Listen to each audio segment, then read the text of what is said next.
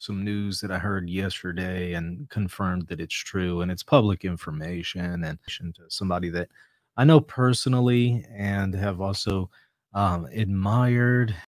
Catholic priest and monk, just recently became a Muslim, Father Hilarion Heagy.